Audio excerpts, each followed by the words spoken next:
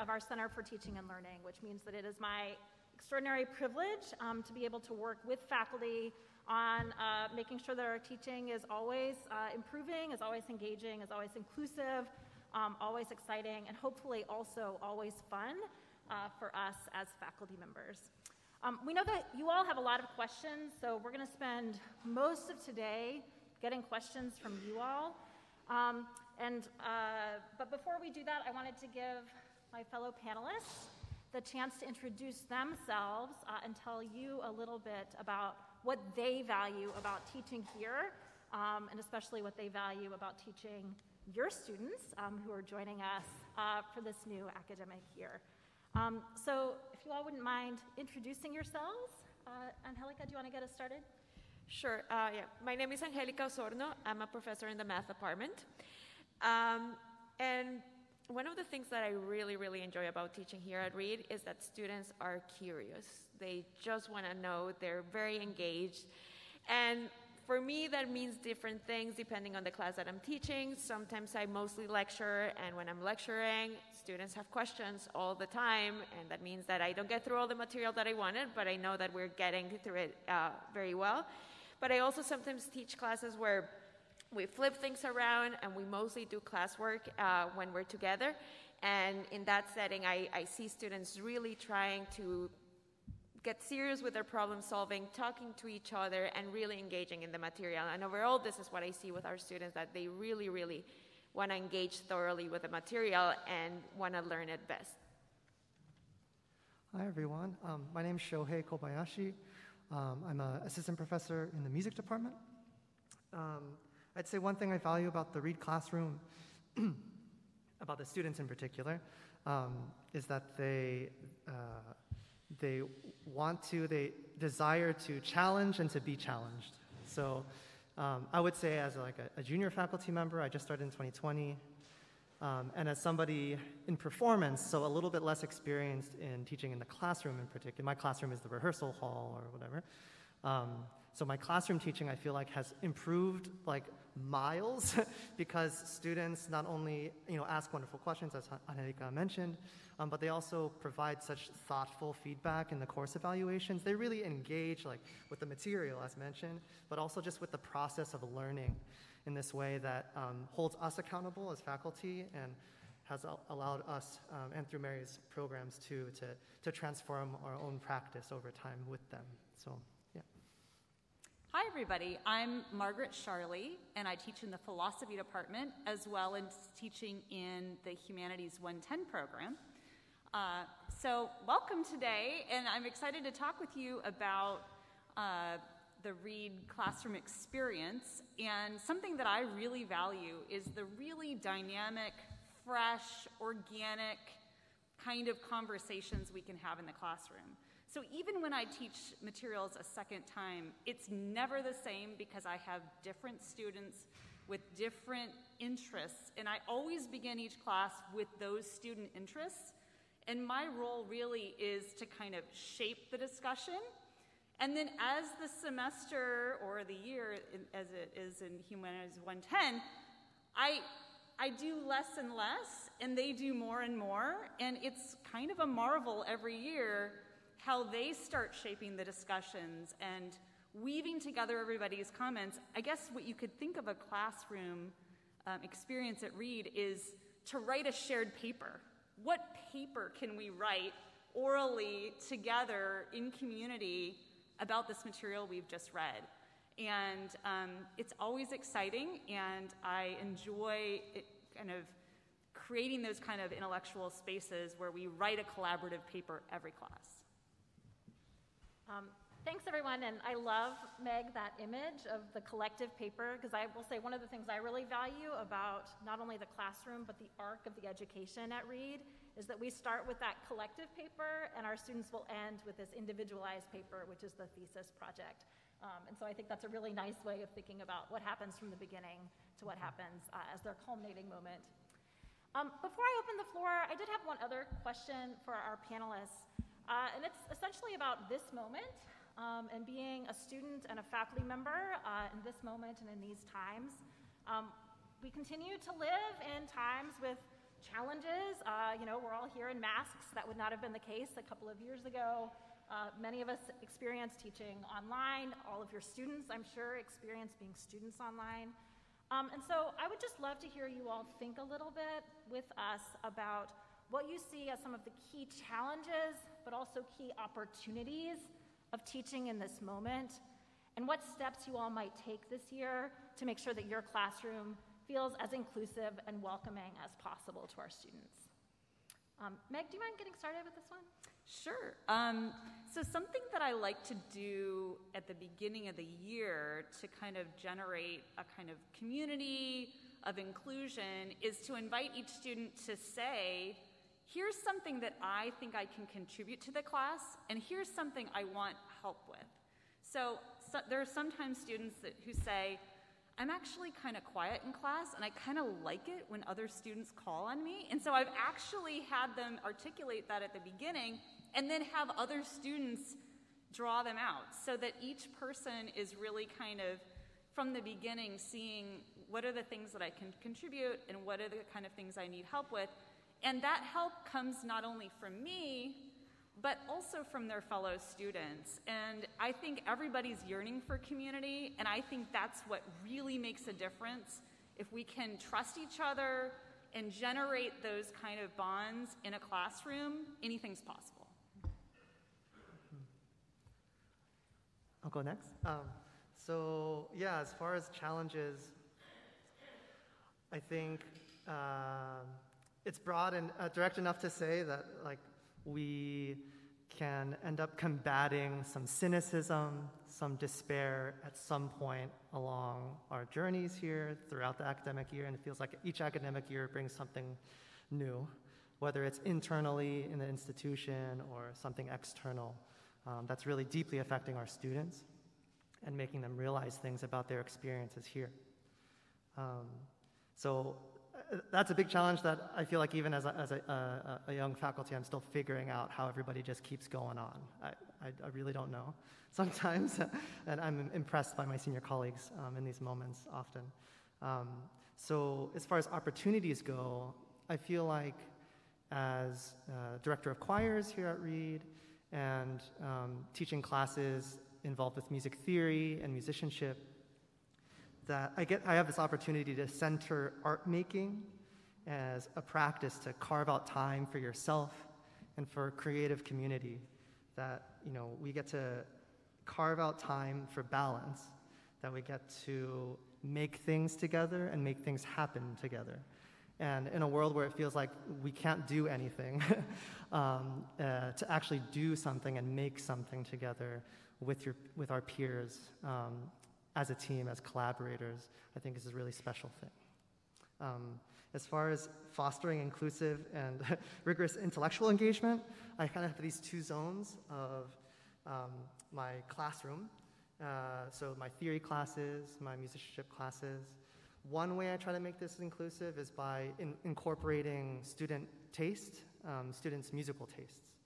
So I do these class playlists, and I have students contribute all their favorite tunes, or I might have some kind of prompt what music would you put on if it's raining outside?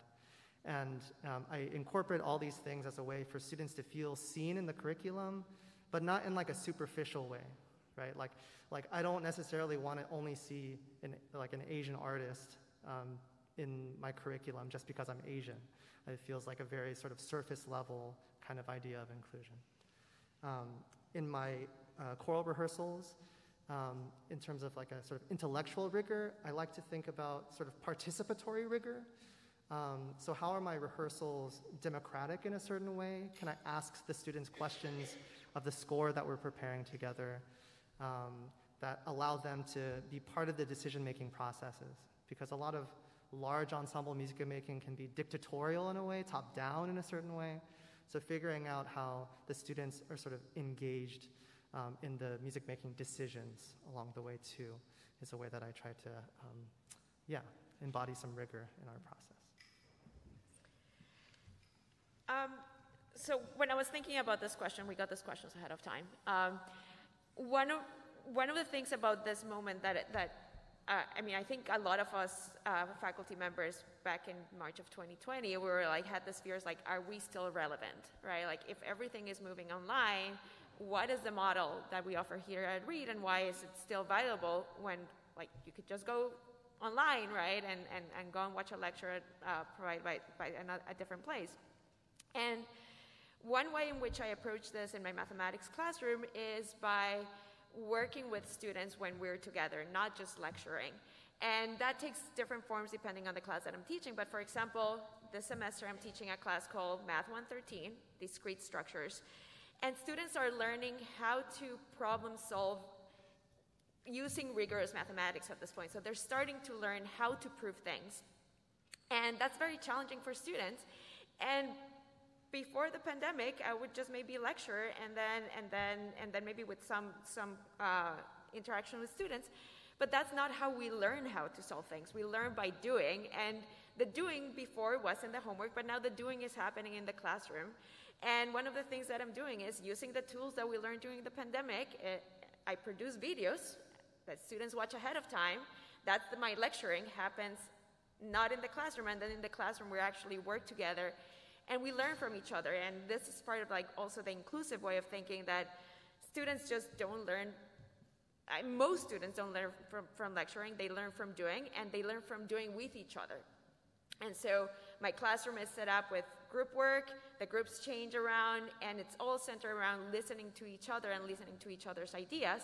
And this is mixing both the inclusiveness and the rigorous at the same time, because we are learning how to do rigorous mathematics as part of this process.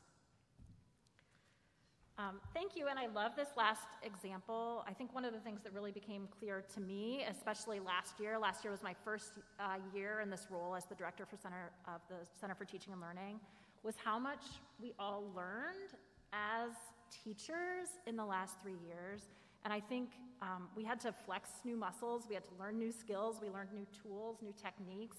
And I 100% fully believe that each one of us is a better teacher for your students today than we would have been had they arrived in 2018. And for me, that's been really exciting to think about how I can continue to help us develop those new skills, even though I hope, Shohei, you never again have to conduct a chorus online, which was a particular challenge. With that, I'll open the floor for questions, and we have a couple of mics around. If anyone has a question, just go on and raise your hand. Got one in the back. Colby, there's one back here.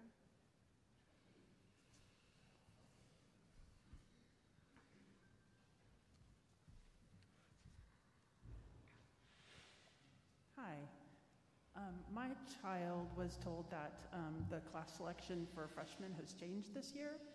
So I'm wondering if you could explain about what that might be, and if there's a guarantee of a full class load this year, and the diversity of classes that are offered to freshmen. I actually, before you put down the microphone, I missed just the first part of your question. Could you repeat it, please? My child was told that the class selection for freshmen had changed this year. So I was wondering if you could explain what that process is, if they're guaranteed a full class load, and how many variety of classes that freshmen can choose from. Thanks. Great question. There has been one change to how students enroll, and it's essentially trying to give all of our first-year students equal opportunity to get into the class that they most hope to have. So they will have 1 hour, a dibs hour on Thursday, in which they get to sign up for one class each semester. That's their top priority before registration opens for the rest of their classes. So that's the only technical change that's taken place.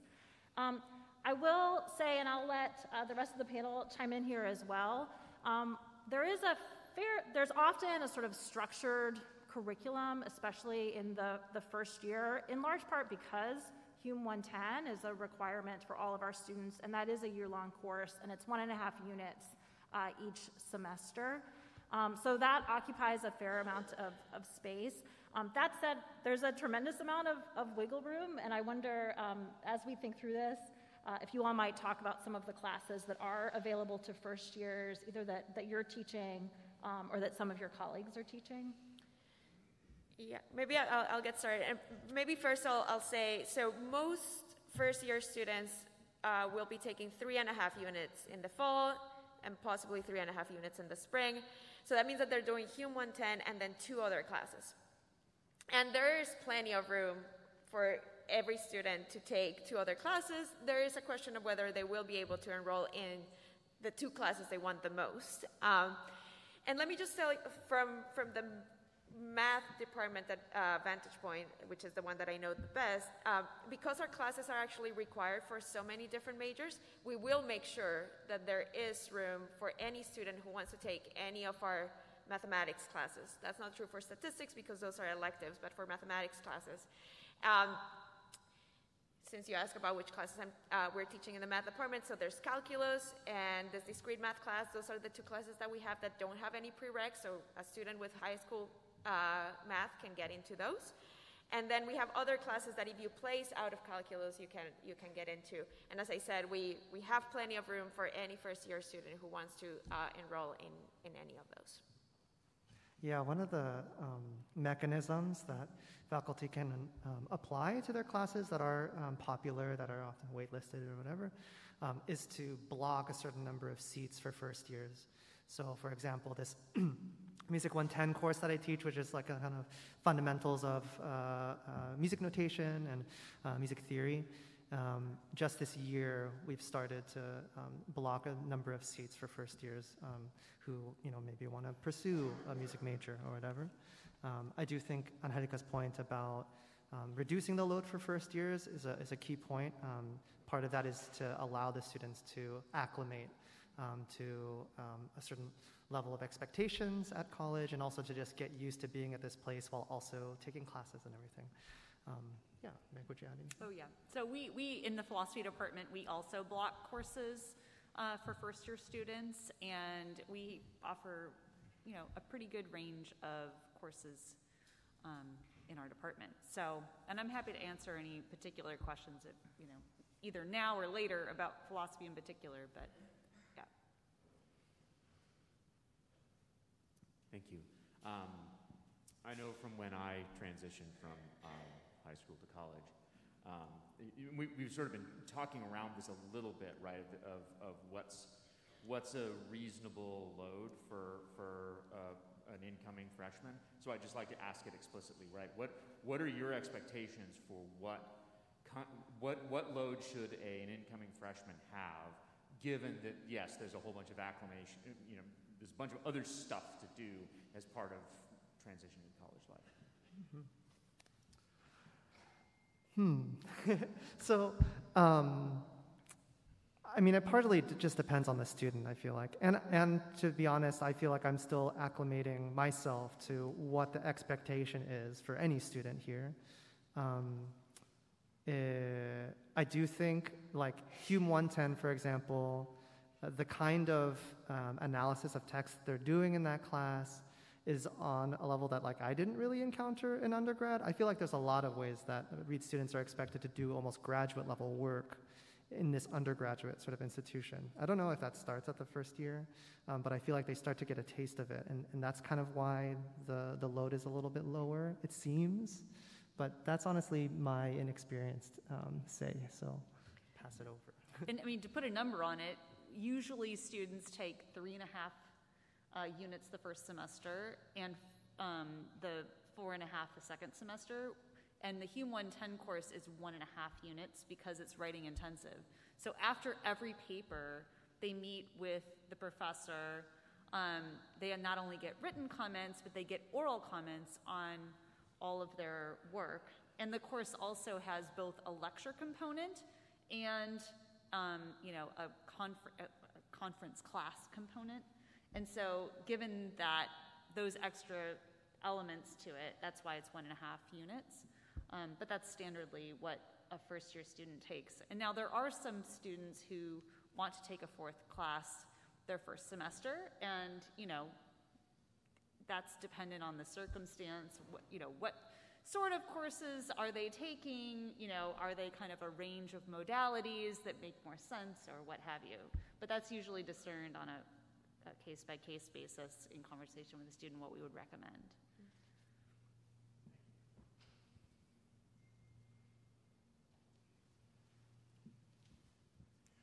This is kind of a follow-up question, and it's really more for science and pre-health students, and I know that they have their own advisors and stuff, but I'm curious, as our son has looked towards the classes, and he's seen that advice, but that doesn't seem to match entirely. So it's kind of the same kind of question. What is too much load? Because when you look at pre-health pathways, then you have science lab, chemistry, biochemistry, math, statistics, all that have to fit into 4 years. Is there a particular place other than his advisor and pre-health that he can go and sort of reconcile this in terms of what a reasonable load is? Because of course every kid thinks, oh, I can do that.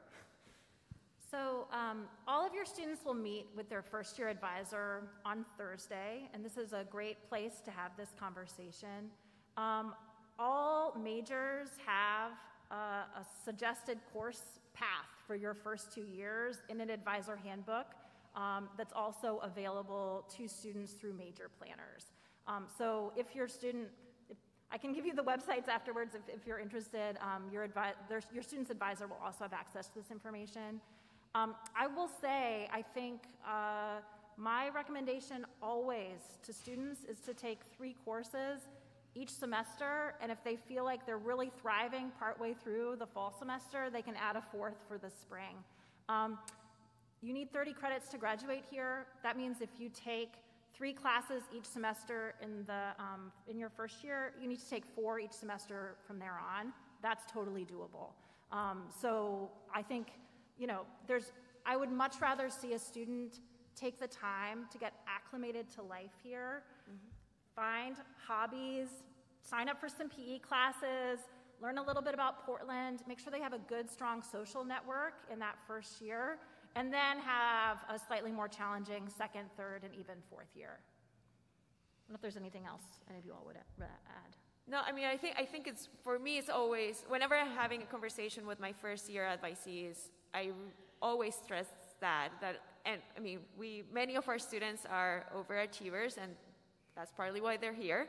But a load in college is different, and the first year is different, and you're getting used to a new life and so on. So there's no rush, right? And everything is planned out. Whatever your major is, you can do it by taking 3.5 units each semester of your first year. And I do have those conversations with students who are doing well the first semester. We can talk about going to 4.5 the second semester, but I try to discourage doing too much too soon. Thank you. I have kind of 2 questions, but the first one is a follow-up.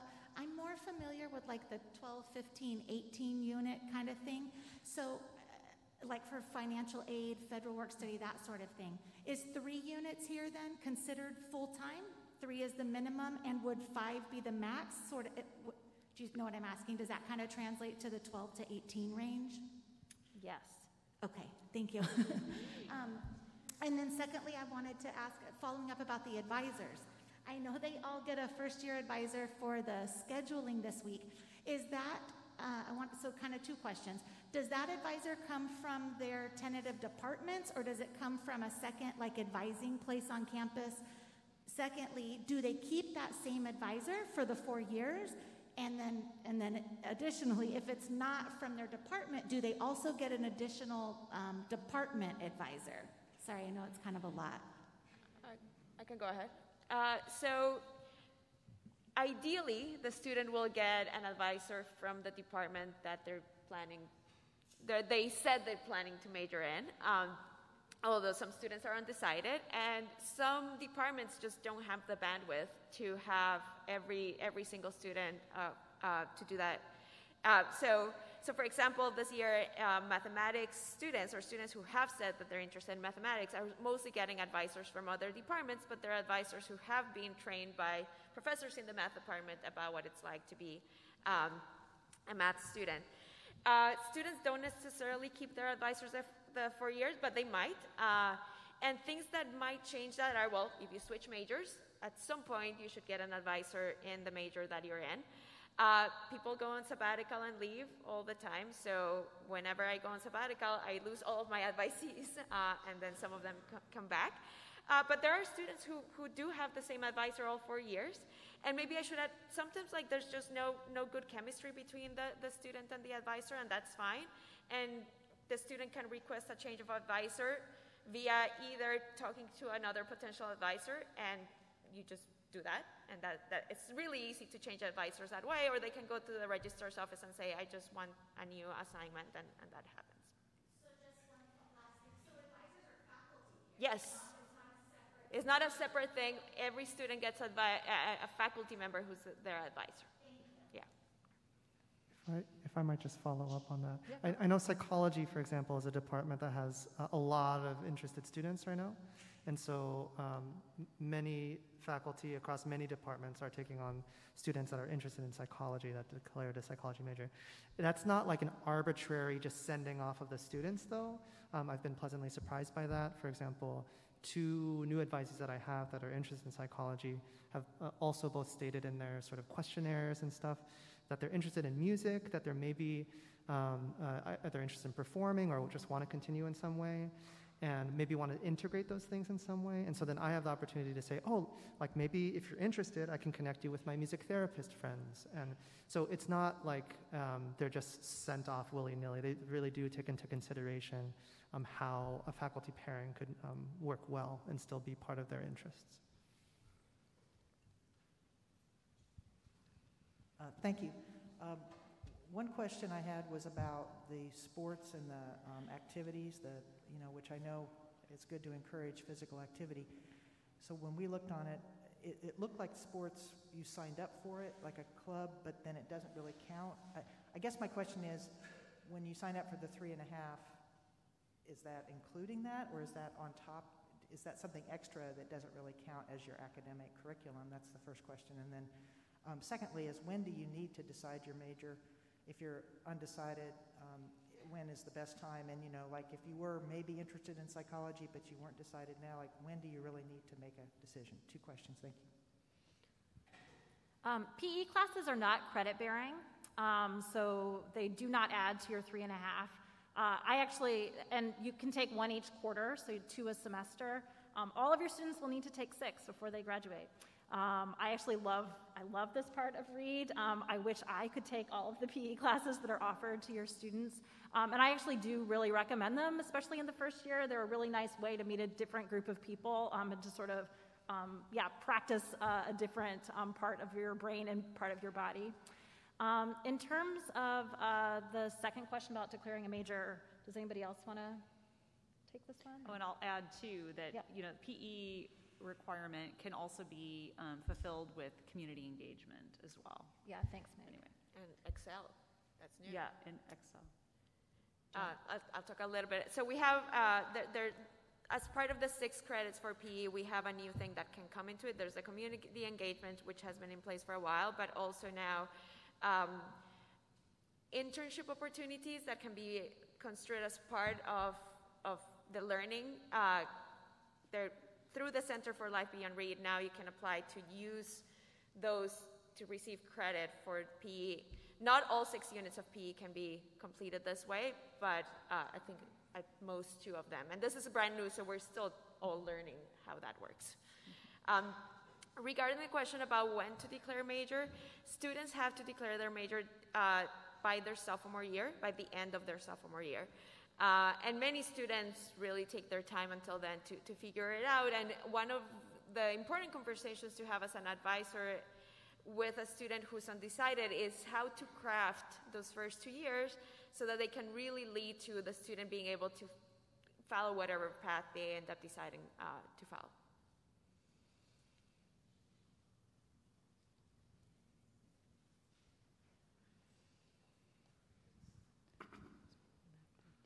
So going through the course catalog, and this coming, people talked about workload and everything. But if a student interested in a dual major, didn't look like there was an obvious way to find that path. lots of classes, and I think those professors might be on sabbatical or other attrition, are not available. Just a cursory count is north of 35.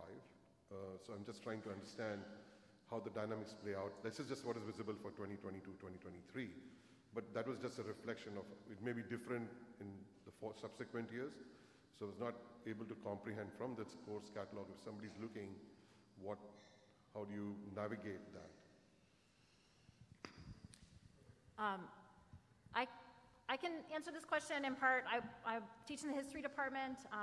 We never offer the same class 2 years in a row, so I might be particularly well poised to answer this. So I would, all of our departments are, small compared to like a Research One university, right? And we're trying to both meet students' needs in terms of providing a path through the major, right, making sure that there's enough intro-level courses, and also provide enough variety for students as they make their way through. So, I would say we tend to think about things on sort of a 2 or a 3 year plan. So I will offer a class now that probably won't be offered again until the student's 4th year. So if there is like one class that a student is most enthusiastic about, it might be worth talking with that professor to see when that class will be offered. That being said, I think departments have been really thoughtful about making sure that each year they're providing all the things that need to be provided, and it might be that, I sometimes teach a class called Crisis and Catastrophe. It's a great class. It's really fun. But if a student doesn't actually get to take that class, there are themes from that course that will show up in other courses that I might teach that could sort of fill that same need for them. So I guess that's just a very long way of saying there's a thoughtfulness across departments to make sure that both that stability and that variety are created, even if we don't have 20 or 30 historians available to teach your students. Is there anything else you'd add? Yeah, I just want to, the classes that are required for the major, those are taught regularly, and then there's upper level electives that, like, for example, in the math department, the way our requirements work, you need to take 3 out of this 300 level classes. We don't care which ones you take. So those we alternate. We don't teach them every year because we want to err on the side of like having a bigger variety of those as opposed to like teaching each of those every year, because we don't have the bandwidth, as Mary was saying.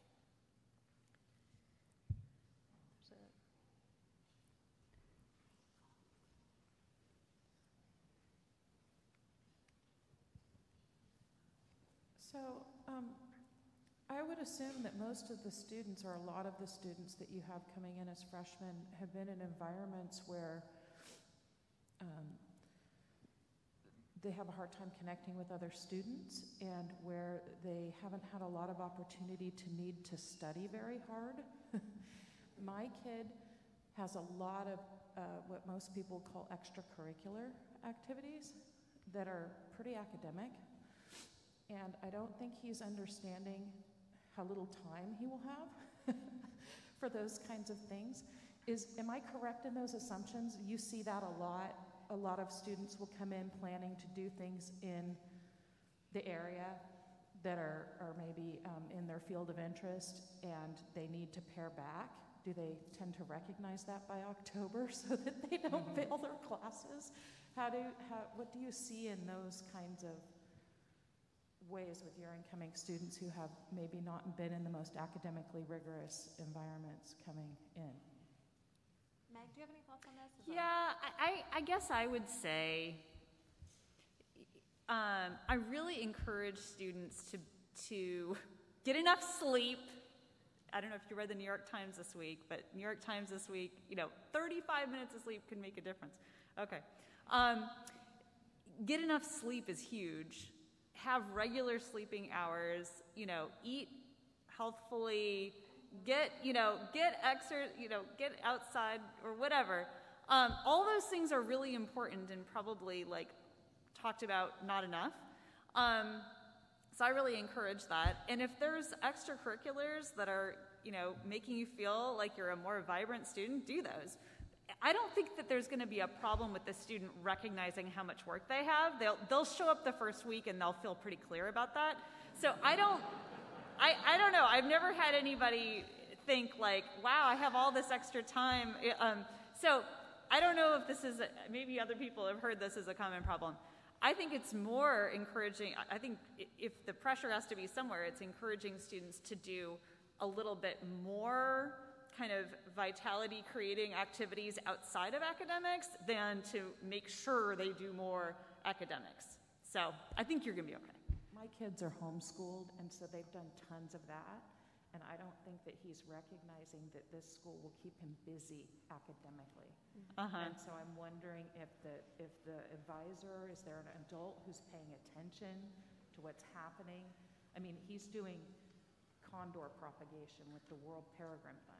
He wants to go work in the condor propagation at the zoo near here. That's just going to be a lot. Yeah. And he also wants 4 classes. And Well- so I'm wondering, is somebody paying attention to that who's going to help him titrate what he can handle? Right. I mean, advisors get comments from professors with a good deal of frequency, and we try to meet with students, especially first-year students, throughout the semester. So there are guardrails to, ensure that your student is being kind of aided in their progress. But it's worth, encouraging your students also to reach out themselves, because they're the ones who know best in some ways what they need.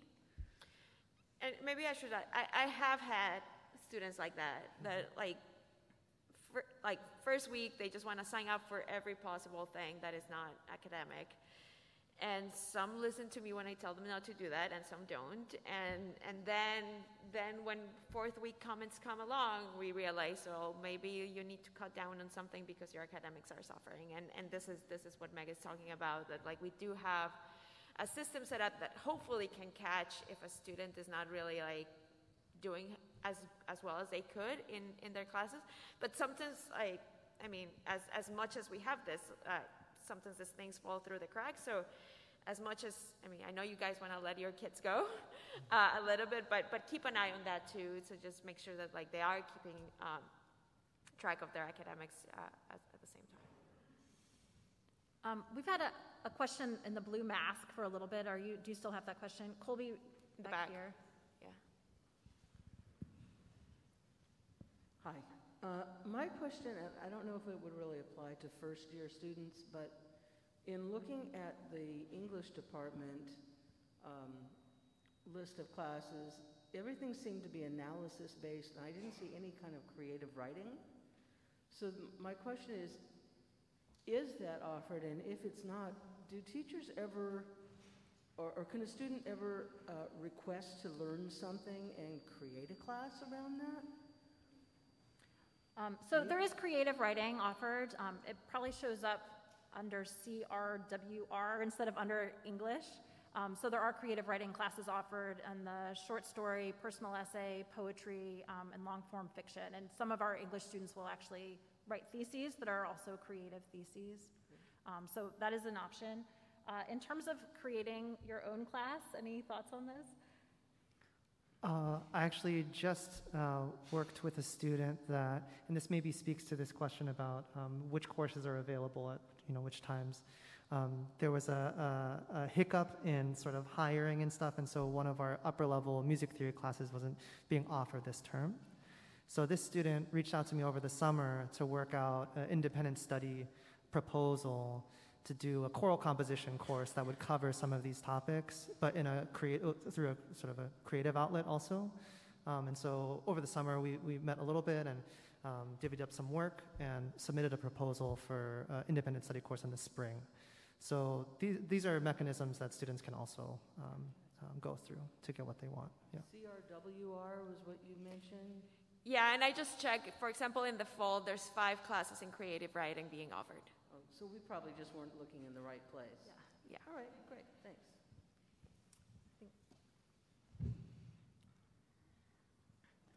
Thanks for taking the time to answer our questions.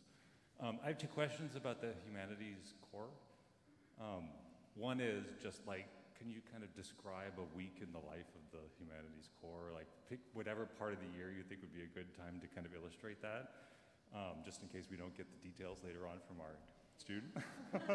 and second, can you talk a little bit about how you see that class kind of connecting up with stuff that happens later for the next 3 years, like how it influences how the students think, or how you see it, like how does it show up with people who end up doing math or something like that? Just ways that it kind of, perpetuates through the next 3 years. Meg, you want to take the first? I can take this because I teach in that course. So maybe let's start with the first week. They're going to start with Gilgamesh, and they're going to view 3 lectures through video format. One for each kind of class period, or if they meet twice a week, then it's slightly off-kilter from the exact lectures, but that's a detail. And then they will come to their conference setting for either 3 class periods of 50 minutes or 2 class periods of an hour and 20 minutes. And I'll just say what I do. I usually have students pair with each other and come up with a set of questions that they're excited to talk about for that class period.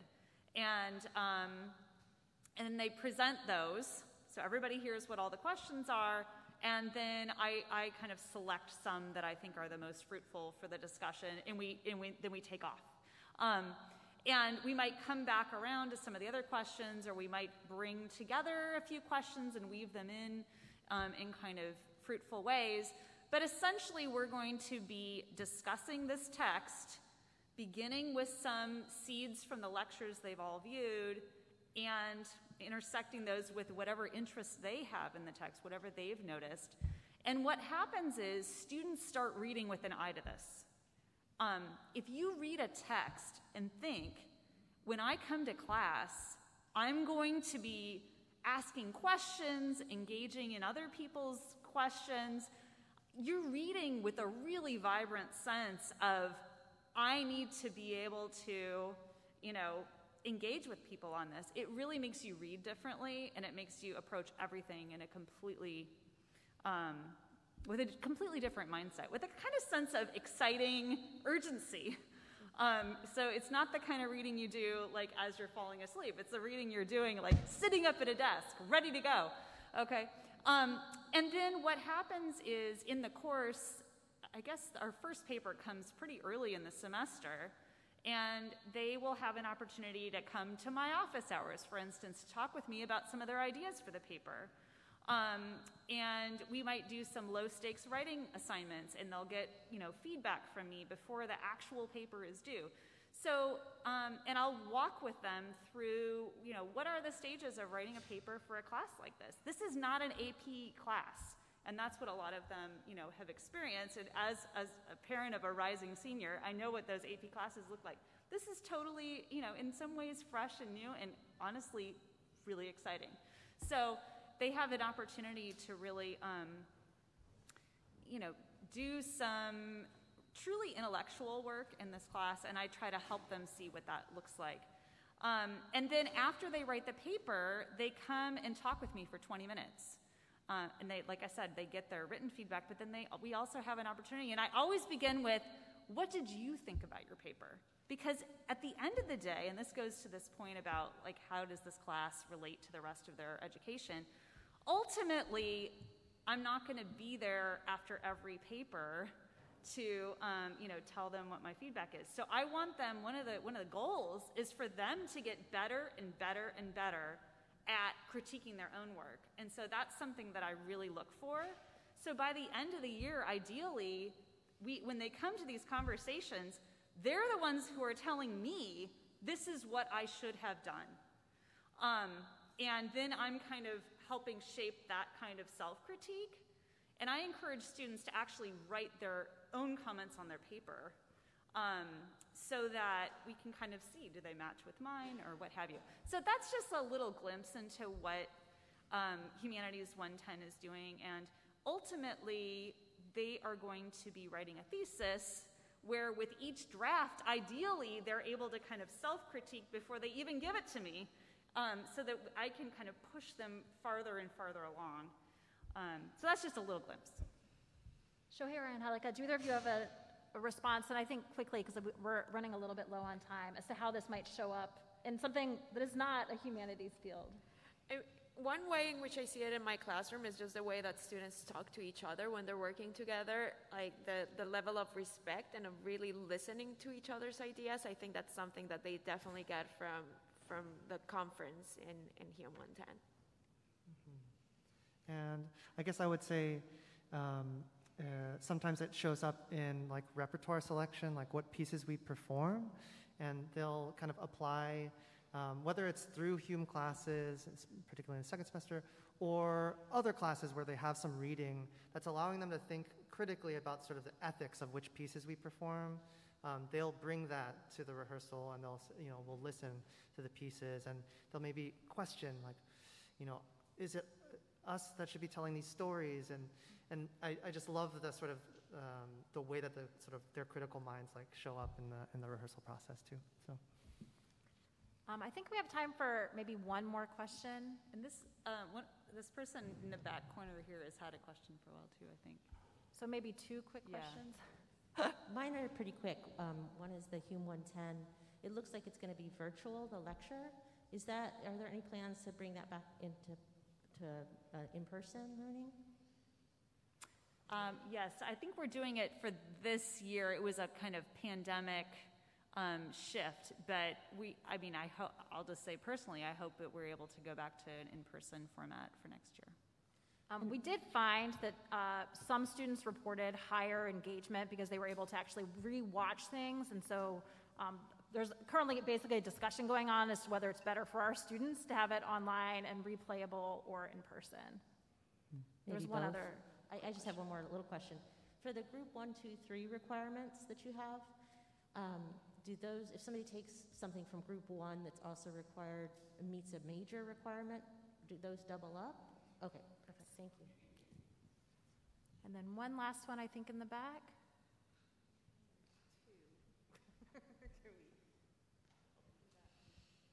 Thank you. We haven't heard much discussion about the role of AP courses or community college courses that our students may have come in with already, and how the advising process would recognize that, whether those credits would apply to fulfill major requirements. So maybe you could touch upon that, because some of our students have quite a bit, but I have a feeling not all of it's necessarily going to count towards their major. So not everything counts, but a lot does. And a lot of it depends department to department. So I can tell you, I do that job for the math department. And we have very specific rules about AP calculus. If you got a 4 in the AB or a 5 in the B, I can't even remember. I have to check every time because I did not grow up in this country, so I do not understand AP. But I have a cheat sheet that allows me to do this every time. If you go to the registrar's website, you will actually find very specific information about AP, what receives credit, what doesn't receive credit. So I can tell you, calculus receives credit, but statistics doesn't, and it just depends. And for example, calculus, it means that you don't have to take calculus at Reed, but in others you might receive credit, but you are still encouraged to take the class at Reed. Like, it really depends department to department. And similar with the community college credits that they might have, it's really, in every department, there's one person in charge to figure out whether a specific class from a specific college should receive credit at Reed or not, how much credit should it receive, should it replace a class at Reed, should it count for major requirements, and so it's really a department to department kind of decision. Well, the registrar's office gets all of these transcripts, and they communicate with the person in charge at every department. And usually these things, they're kind of happening as we speak. But sometimes, like, the transcript doesn't get in until sometime in September, and then the conversation happens then. Do you have time for one final? Sure, yeah. Thank you so much. So academic rigor, read, yes. But the academic load, it's comprised of reading and lectures, consuming information from outside, and then it's also comprised of discussion and writing and generating new content. I realize this is going to vary wildly by class, but just overall, how would you characterize the proportion of the academic load? Soaking it in or generating new? How, just if you could speak to that.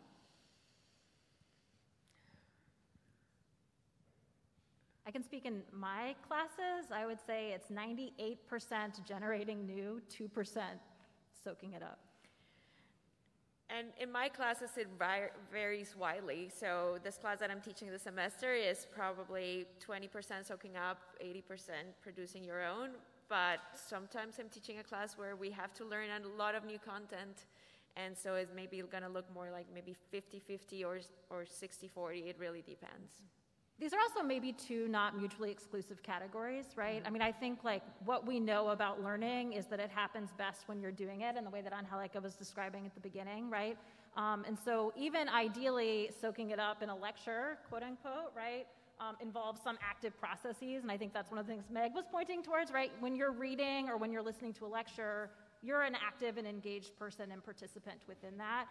Likewise, when there's a discussion going on around you and all of your colleagues or classmates are contributing, if you're not treating that as a moment to soak it up, you're missing out on something really crucial at Reed, right? So, I think like in my classes, it really is, it's 98% discussion, but I hope that they're retaining some things and taking things from that as well, just as I hope that when they go to a Hume lecture, they're doing some active generation and developing critiques and their own ideas as they move from that. I think that's probably about the last of our questions. We wanted to get you all out of here at 1:50, and it's 1:53. I'll just say a couple of things by way of wrapping up. The first is a huge thank you to my fellow panelists.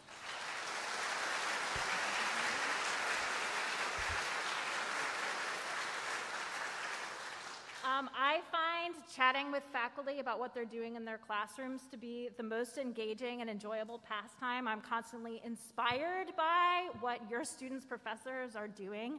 And I encourage you to ask your students about that. And I think being able to ask questions like, what are you excited about? What's going on in your classroom? What are you learning? Those are great ways to help your student connect with what's going on here and the kinds of questions that you're asking. I'll also say thank you to you. It's clear you all care very deeply about your students. They are in good hands. Those of us who teach in Hume 110 will be really excited to welcome them next week. And I'll just finally say I will be available for questions for a couple of minutes afterwards, so if any of you have follow-ups, you're welcome to reach out to me.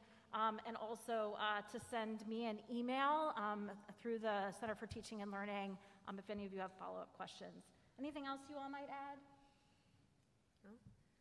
Thank you. Thank you for sending us your students.